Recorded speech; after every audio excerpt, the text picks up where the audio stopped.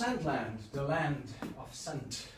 Hello and welcome back, Chris. Yet another review from me, and this time looking at the window. And outside I see still life buzzing, right? But it's gonna be nighttime soon.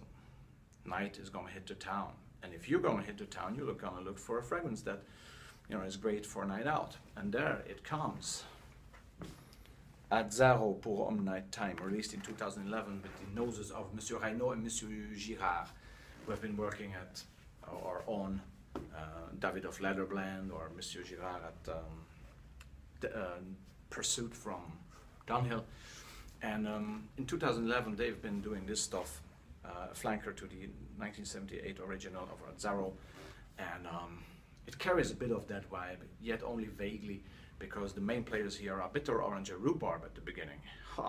And that creates, to me, a sour blood-like scenario, a vibe that, let's say, Count Dracula is sitting at the bar, right, sipping his martini on the rocks and already preying on his next victim. Dark dressed and elegant, mysterious. That's what you get. Yet a bit scary, right? Rough around the edges, just like this one. It's a bit rough. But it's an attention grabber, right?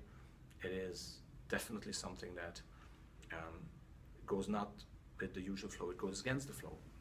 This blood-like vibe is so nice and so well done that if you like it, if you like this sour blood-like smell, I don't think that blood actually smells anyhow, but if you like it, try it. I would definitely say if you like it, then it's a great alternative to all the smooth and compliment getter nighttime fragrances that usually people wear for a night out. Projection and sillage are fantastic. Longevity even better, lasts you throughout the night. I would definitely recommend this for 25 and above guys. Dark suit, dark dresses, or even a dark shirt or whatever. Just make sure that it's not a pink or a blue or a white sort of scenario with this fragrance. Definitely something dark and maybe elegant, but at least mysterious.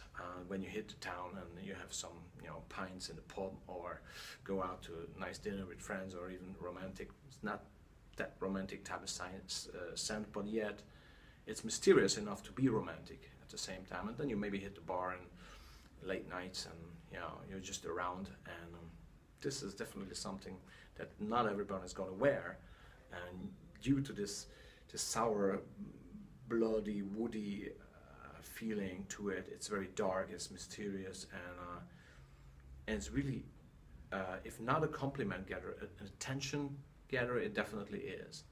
And you're going to stick out from the crowd as well, and you're going to not be let down by the performance either. But if you want to reapply anyway, it's 30 ml, this one for example, and you just put it in your back pocket, and there you go. I think that the fact that Reynaud and Girard were working on this is actually a sign, or a good signal that this is a quality fragrance, even if it's a bit rough around the edges, right? It's not that extremely well blended, but it doesn't have to be, because the bitter orange and the rhubarb, together with the nutmeg in it, and then the vetiver and cedar coming in later at the dry down. So the bitter orange and the rhubarb are so surprising, and then the nutmeg makes it even a bit more, gives it more kick. That is just, it's just great in itself. I totally love it and use it from time to time.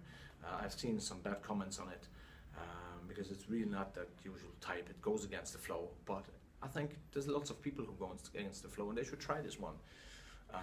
Because the pricing is good on this, and you're going to be different than the other people on the dance floor, at the bar, or wherever. It's going to make you stand out. You're going to maybe be the vampire of the night, right? And maybe that's what you want to be.